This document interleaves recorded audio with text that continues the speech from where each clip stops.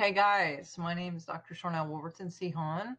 I am coming to you today to talk about loyalty contracts. Wondering if you have ever heard of loyalty contracts. It's something that comes up quite often in my practice, and recently it was suggested to me to get this book by a friend of mine, Marianne, a book called It Didn't Start With You. And it goes into a lot about loyalty contracts. I have experienced this myself. I've also seen a lot of examples of that when I'm working with my patients. I know Dr. Lucky and also Bob Stevens, Robert Tennyson Stevens, are big time all about conscious language and being able to use words or hear words, listen to words, and be able to kind of map back to what a trauma is in someone's life based on some of the things that they express, that the patient will express.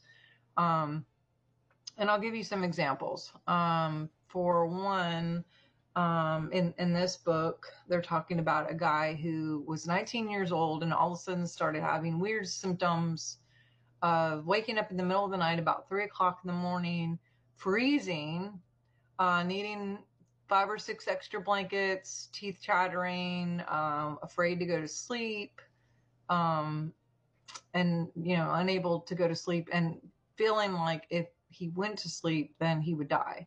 Cancel all of that. But, so when he went and looked further into it, some of the questions that were asked were like, when did this start? Of course, he said it started around 19. They were paying attention really carefully to what he was saying, and he kept talking about freezing and being afraid to die.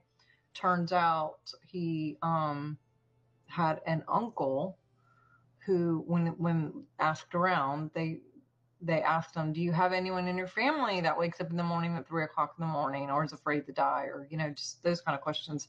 Turned out his uncle, who he had not met, had passed away at 19 when he went camping and got stuck in the mountains and actually froze to death.